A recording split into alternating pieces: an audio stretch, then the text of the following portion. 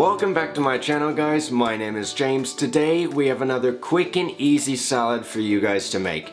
I'm going to be making a Mediterranean couscous type salad, and couscous is very easy to work with, so I'm going to be giving you the base recipe today, and if you want to add or take out any ingredients or add other types of garnish, feel free to do so as you see fit. It goes great with chicken, great with feta cheese as well, and hopefully, and I think you're going to like this today. So before we get going, be sure to check out the rest of my videos that I have up on my YouTube channel, all my recipes. I have some travel videos coming pretty soon as well.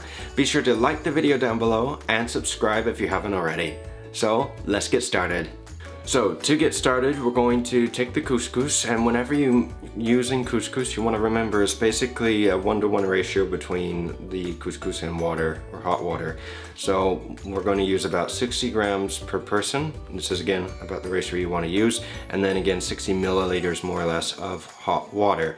You can easily get the kettle on, put it on boil. It's very quick and easy. We're going to put the couscous after we measure it out into a separate bowl. We're going to add the hot water to it and then just put a plate on top, and while that is rehydrating, we're going to set that aside and brunoise some red onions.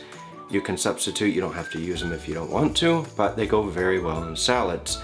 Then after we brunoise the red onions, we're going to dice and brunoise some peppers. So as you can tell, there's a membrane on bell peppers, this white piece and then this as well. And we want to try to take that off. First, one way to do it is by taking the side of the pepper that you have, just like this. We're going to flatten it a little bit. I'm going to take my knife in my hand. I'm going to push down with the blade on this end and my hand here. You have to be very careful. You can easily cut yourself if you're not good with a knife. And then you're just going to slowly cut towards you, like I said, very carefully. Spin it around and do it again. You don't have to get all of it if you don't want. It's not that important, but it's just one thing that you can improve on your salads. Now I'm going to be using 3 types of peppers for the salad. I'm basically going to use one. I'm just going to use a little bit of each just for some color and to give the salad more color. We're going to brunoise these. After that, we're going to take our raisins. We're going to rehydrate them with a little warm water, set them aside. Then we're going to take our garbanzos. Now, garbanzo beans you can cook if you want to at home, or you can just buy them pre-made. It's very easy. It's actually easier to buy them pre-cooked than it is to cook them yourself, because they take, trust me, a long time to cook. A very long time. And to make a salad that'll take less than 10-15 minutes to make, it's not worth the wait. It's not worth the time waiting for the garbanzos to cook. Then we're going to take our mint and we're going to do the same thing. We're going to julienne the mint, or slice the mint up, and we're going to then mix the salad. Super easy and quick. We already have a bit of our onions, our peppers done. We're going to add the couscous in. Add all of it. We're going to add our garbanzos. Then we're going to add our raisins. Be sure to drain off all the excess water. We're going to add a bit of olive oil. We're going to add a bit of lemon juice as well.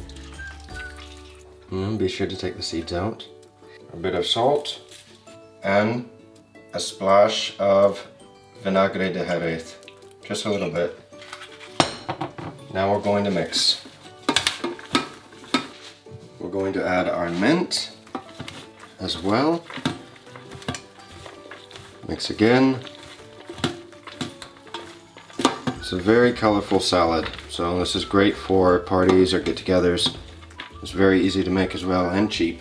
So now we're going to taste and adjust as you see fit. And that's it, guys. I hope you enjoyed this recipe. Like I said earlier, you can substitute anything you want for it. You can add chicken to it, even a bit of feta cheese, whatever you want, add it. It's very easy. Olives go well with it as well. And like I said, basil as well. Basil goes very well with salads too. So be sure to check out the rest of my videos and recipes that I have on my YouTube channel. I have made quite a bit by now, and I'm sure that you'll find something else that you'll like. Be sure to subscribe if you haven't already, like the video down below, and I'll see you guys again very soon. Take care.